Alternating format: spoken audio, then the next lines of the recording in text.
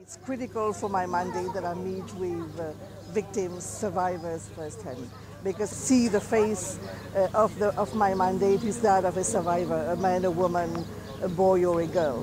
The main concern expressed by them is the access to adequate food, and I think it's always difficult for a mother to share that with anyone, and I think there has been a very frank dialogue, and they have expressed the daily struggle in really feeding their children.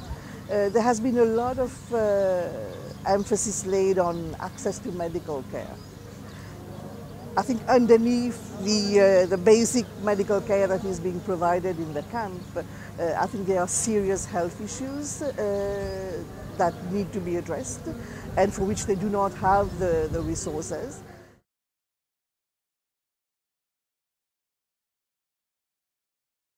This is exactly what I intend to do in terms of mobilizing UN Action Network and knocking at the door of World Health, but also member states in channeling the resources where it is required.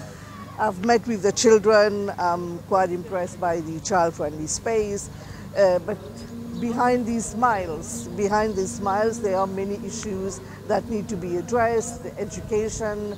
And another area where I want to place focus is really education, formal education for the children, and especially for the girls, because I heard that the girls are dropping out because of the culture, but I think we really have to encourage girls also to have access to education that is being provided.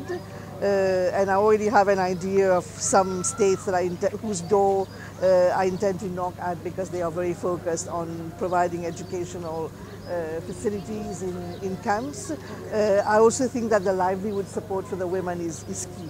And there is a very close link between physical security and economic security. And I think many issues can be resolved if efforts are channeled towards empowering the women.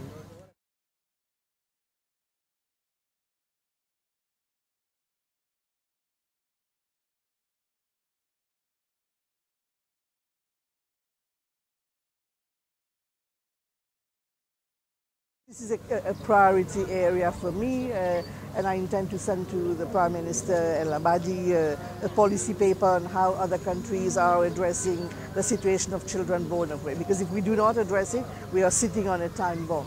It's not only about registration, their civil status, their nationality, but it's also about their future, their education, and the whole question of stigma around children born of rape.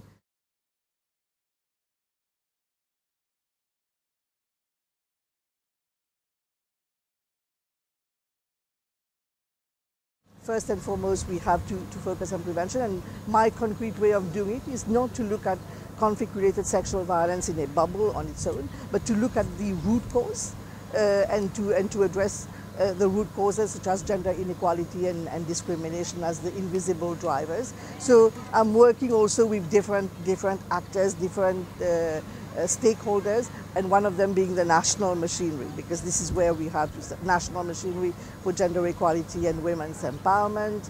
I think participation, really ensuring a full implementation of Security Council Resolution 1325 and other subsequent resolutions on women, peace and security, ensuring that women participate in the public and political life of the country, ensuring that women are part of the peace building process, ensuring that women are engaged in preventive diplomacy, taking women seriously when it comes to early warning signs.